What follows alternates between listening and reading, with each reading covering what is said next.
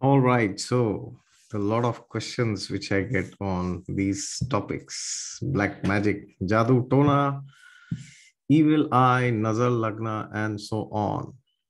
It's in essence the same problem because it is a situation where you are being overpowered by someone who you don't know, and how they do it is something which nobody knows. Why they do it is, of course, known because out of envy, jealousy, hatred, right? And it happens in most of the cases that you get affected by these things by someone at the least expected moment, or worst to worst case is when you are undergoing something very good in your life, when something very great is happening in your life, then this tracks you down. So what to do during such times, right? So first you have to understand who can become a victim of all this, right? Now, of course, there are many tantrics who can do this using a lot of means. There are many, I won't say pujaris, but evil ones who could do it.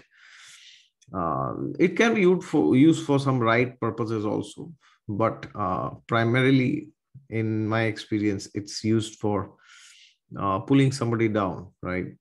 So, therefore, we got to understand who actually can become a victim to all this, because if you understand that, then you can understand if you will be a victim someday, right? Of course, at a higher level, anyone can become a victim of this, right? Nobody can claim to be a 100% immune from all this. Nobody, right? Neither you, me, nor anyone. But in essence, we can understand there are certain patterns and there are certain people who can be more victimized by all this, right? So we will see the psychological part, and then we will go to the astrology, and then at the end we'll also discuss what are the remedies which we could use if we feel that we are victims of any of these, right? So as usual, if you're new to the channel, then please subscribe to it down below, and if you want a consultation from me regarding black magic or career or marriage or relationships or health or anything else, you can always go to my website down in the description section. And yes, God is there with you all the time. Just look to Him and He will protect you from black magic and other things.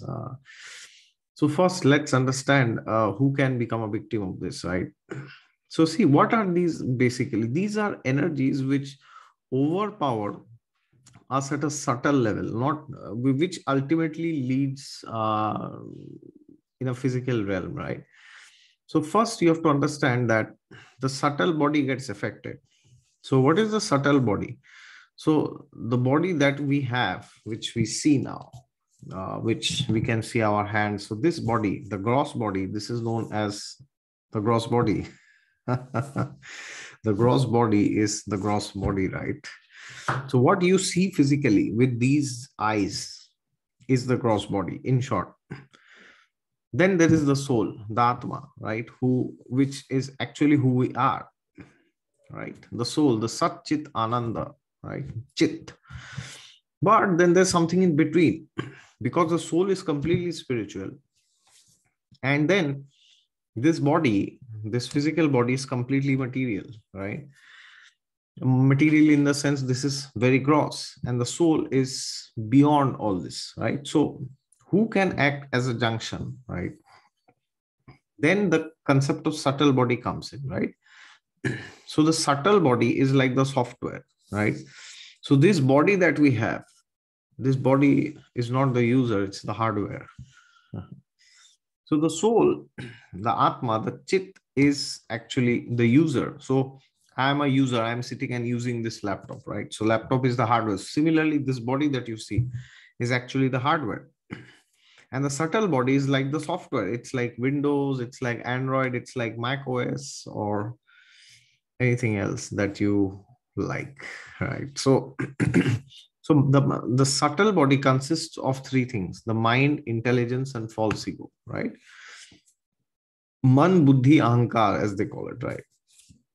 So what is the mind? The mind is the software by which We either enjoy or suffer in this world. That's it, nothing else, right?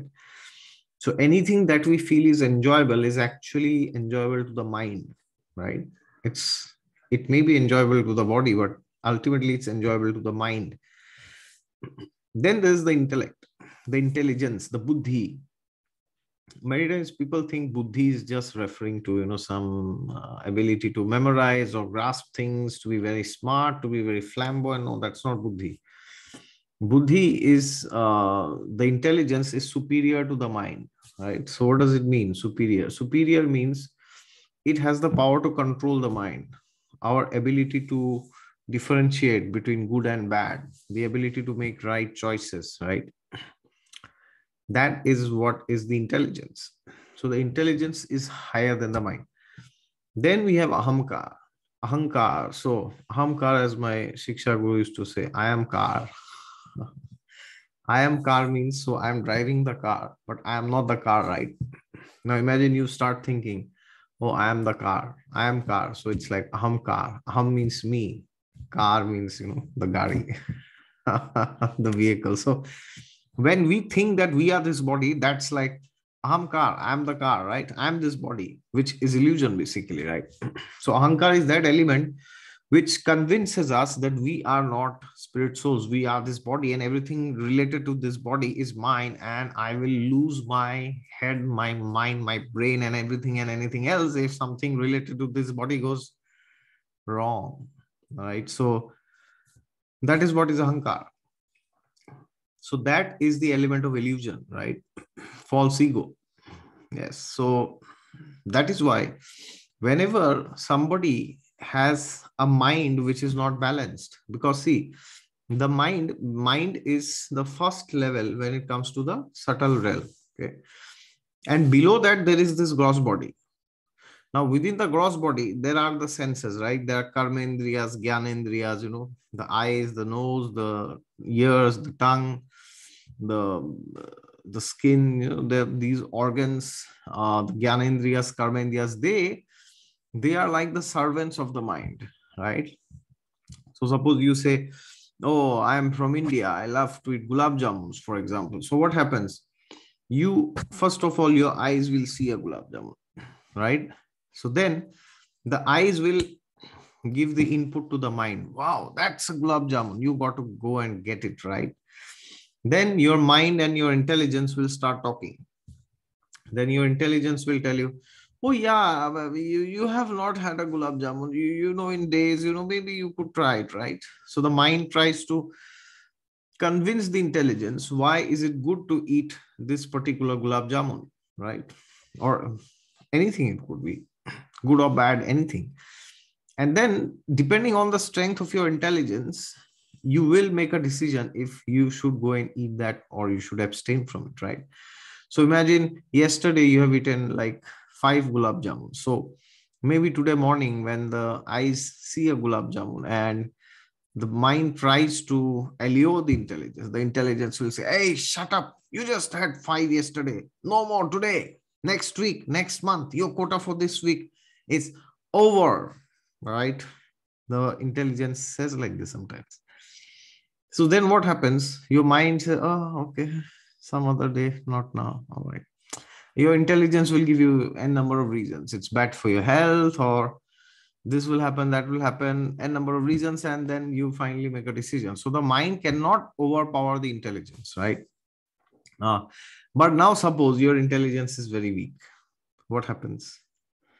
You see some intoxicant, like people, they are heavily addicted to smoking and drinking, for example. So they see somebody is drinking, and then what happens? Their mind tells them, hey, he's drinking, she's drinking. What about you? Why should he or she have all the fun, right? You should also have fun. So then the mind tries to convince the intelligence. And now what has happened? The intelligence is very weak. It's like crumbling, right? The person is not aware of the scriptural truths. The person is not aware of what a person should be doing. The person is not in the right state of mind or right state of the head, right? Then what happens? The mind succumbs to the allurements of and the intelligence succumbs to the allurements of the mind. And then what happens? The mind says, "Oh, I want it, I want it, I want it, I want it, I want it." And the intelligence says, "Okay, okay, okay, don't shout, don't shout. You'll get it, you'll get it. I'll give it to you. Go, go, go." So then what happens?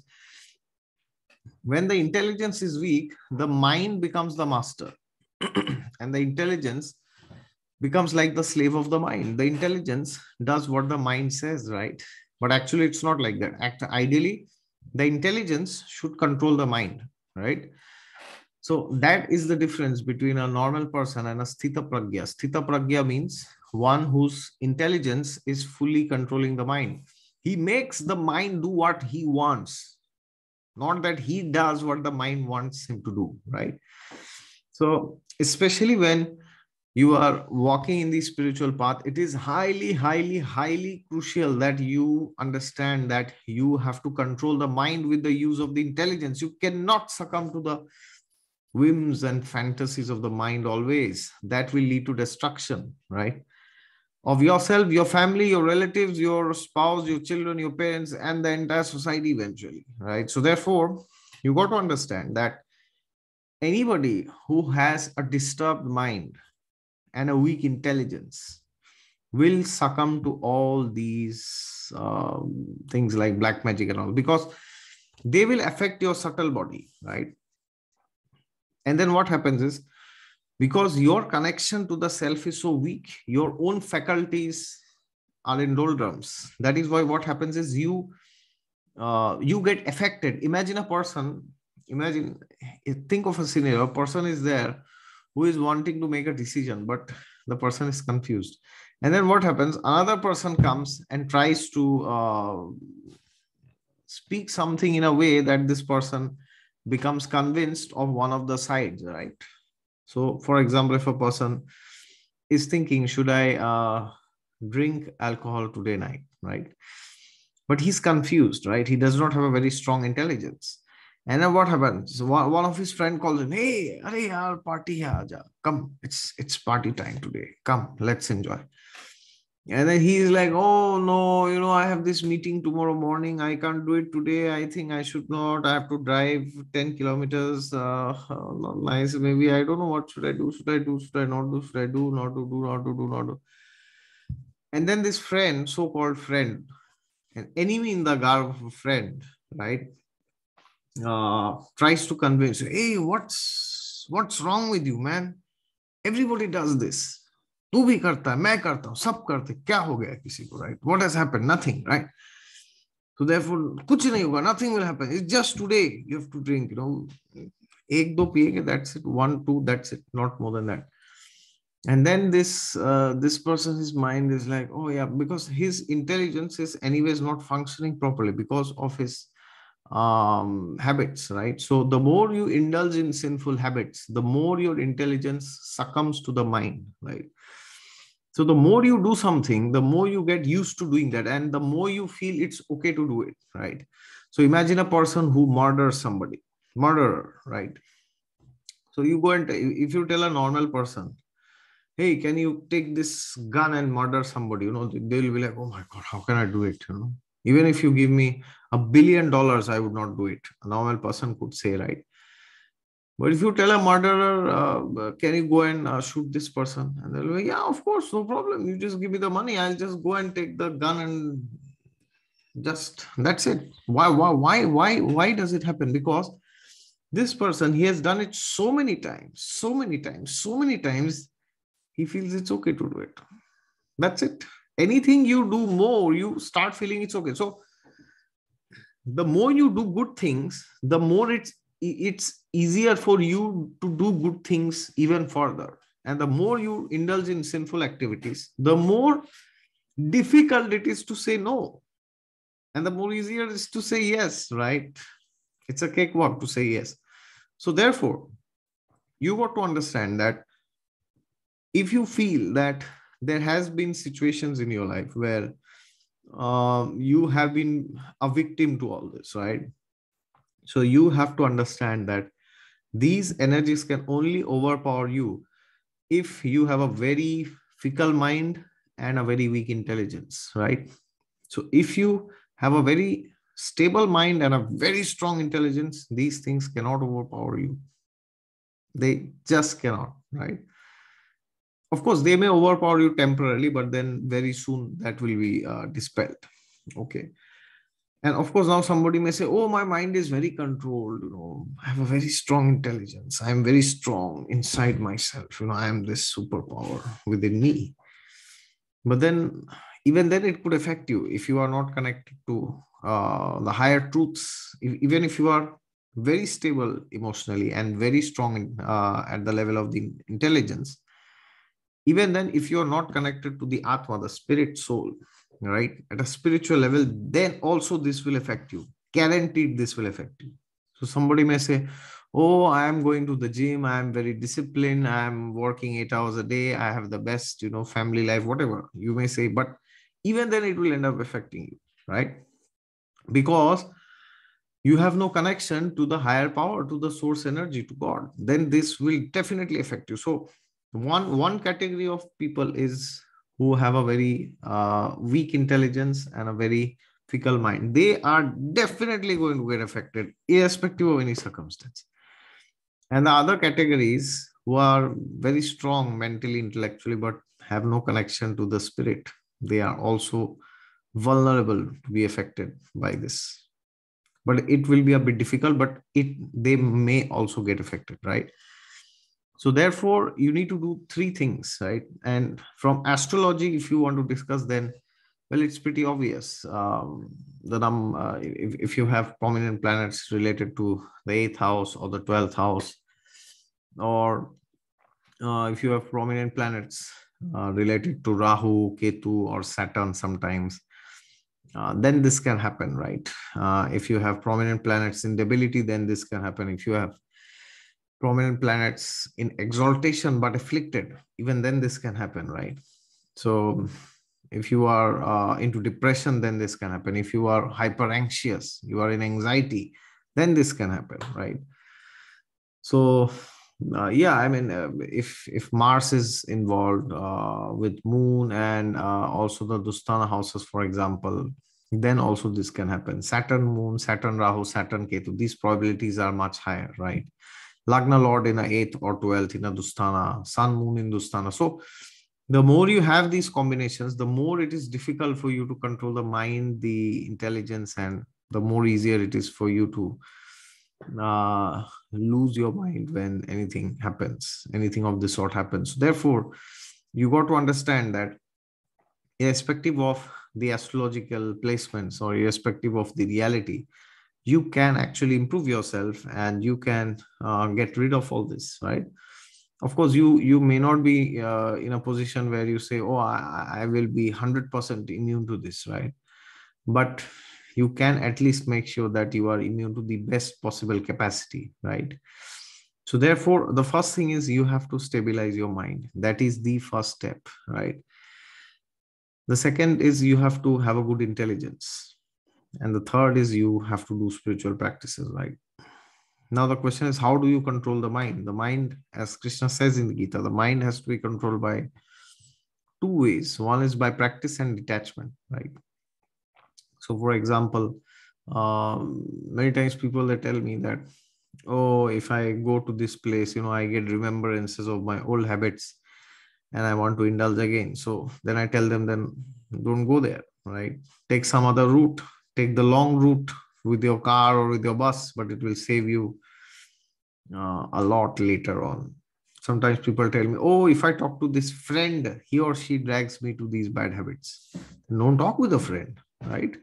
Don't talk doesn't mean you delete their number from your mobile phone, but try to restrict your association. Do not lend your ears to somebody who forces you to indulge in bad habits. Do not lend them your ears. Do not, just do not. I don't care who the person is. The person could be your mother, father, husband, wife, best friend, best anybody. Do not lend them your ears. Just do not lend them your ears. Do not give them your ears. If you give them your ears, then you are gone. You are finished. You're as good as dead, or even as worse as dead, right? More worse than dead. So therefore, do not lend your ears to somebody who is alluring you to indulge in sinful habits. If you do this, then you are, anyways. And after that, you got to understand you have to strengthen your intelligence, right? How do you strengthen your intelligence? You have to read these scriptural texts like the Bhagavad Gita, the Srimad Bhagavatam, the Ramayana, the Mahabharata. They will empower you with divine wisdom so that you can understand what is good for you. You can take inspiration from great personalities, from these epics, like who? Like so many. We have the example of Dhruva Maharaj. We have the example of Priyavrat Maharaj. We have the example of Prithu Maharaj. We have the example of Arjuna. We have the example of Prahlad Maharaj. We have Yudhishthir Maharaj. We have Bhishma Pitama's example. We have the example of the great personality Vidur from the Mahabharata. We have Devi Kunti's example, right? So many great personalities, so many. It's like endless, right? And you can learn from the great sages, Maharishis, Brahma Rishis, Maharishi Vyasdev. So many divine realizations you will get. Then what happens? You exactly know when to say what, to whom, and how much. Because Lord Krishna says in the Bhagavad Gita, Matta smritir jnanam apohanam cha. I am the giver of knowledge, forgetfulness, and remembrance. I am the giver. Yes, Krishna says it. I am the giver. So if it happens with you that you want to do something and or you know you should not do something, but you forget, right? So it means Krishna has activated the forgetfulness element within you. So that is why you forget and you go and indulge in it once again, right? Because you are not connected, right? Now you may say, oh, so if I do sinful activities, is Krishna to be blamed? Is God to be blamed, right? God is the culprit here. He is the main culprit behind all the wrong things of this world, right? No, actually, he's not the culprit. What happens is, when you perpetually want to keep doing sinful activities, then what God does is he switches off your intelligence, because then you can't enjoy, right? If you want to do some nonsense and every time your intelligence hammers you, hey, this is wrong, you shouldn't do, don't do, don't do, don't do, don't do, don't, then what happens? You will be miserable when you are doing that, right? So God says, okay, you want to indulge in it, you didn't listen to me. I am that voice within you. I am there in your heart. I'm warning you again and again. Please don't do it, but you are still indulging it. So, all right, I will switch off the faculty of intelligence. And then finally, what happens is you forget. And then you continue to do what you should not, right? So therefore, the more you start doing the things which you should do, the more your forgetfulness reduces and remembrance starts to come. So therefore, you got to understand that if you want to stop doing sinful activities, you have to take baby steps and you have to start saying no gradually, right? You have to increase your willpower by staying with those who already have willpower, right? So therefore, it's essential that you visit a spiritual community in the weekend so that you will meet people who have very strong willpower. Otherwise, if you are only indulging in cricket, Bollywood, movie songs, movie stars, cricket stars, Bollywood actors and actresses, jokers, comedians, if that is all you do all the time, playing games, watching random videos in YouTube, then it's tough, right? So therefore, read the scriptures, be enlightened, be awakened. And in the morning, please do spiritual practices, chant mantras and do meditation. Try to do some pranayam, try to connect to God. And then if you do all this, then you are connected at the level of spirit. So then what happens is you will not be affected. As I said, you might still be affected, but you will bounce back within a very short time, right? And of course, at an external level, you can always read the Vishnu Sahasranam, you can do Narayan Kavach. Narayan Kavach is there in the Srimad Bhagavatam. You can read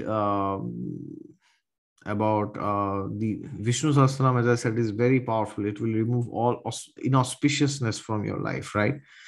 Then you can do Ram Raksha Stotra. You can also chant the Hanuman Chalisa. So all these things, if you do, they will help to remove inauspiciousness from your life, right? Along with the things that we discussed, of course, not that you have certain habits in the night and in the morning you go and do Hanuman Chalisa. Have you seen people? The in the night they are doing something else, and in the morning they have certainly contradictory activities, right? So people, this category of people, they think that okay, we will do whatever we wish in the night, and in the morning time ठीक है हम भी थोड़ा भजन वजन कर लेंगे, we will also do some superficial fake spiritual practices, some activities we will do, and then we'll compensate, right? So there are many Hindus who do this, right? And there are many Christians, right, who they will do sinful activities and then they will go to the church and then they will go and confess to the Father, right? So every weekend they will come and do the same confession, right? Like in India also, if you go, to the temples, you will see people will do like this, they will do like this, they will do like this, like they're apologizing to God for their sinful activities, right? The problem is every time they're coming, they're apologizing for the same things, right? So do you think God is so foolish that he will forgive you every time, right? He's certainly not as foolish as we are, right? So therefore, if you are sincere, then God is definitely going to help you, right? Otherwise, it doesn't matter. You are a Hindu, you are a Muslim or Christian or whoever, how much ever religious you are, how much ever you pretend to be this great spiritual person, or you have a very good image, it's not going to work. Eventually, the truth will come out, right? That will be all from my side, ladies and gentlemen.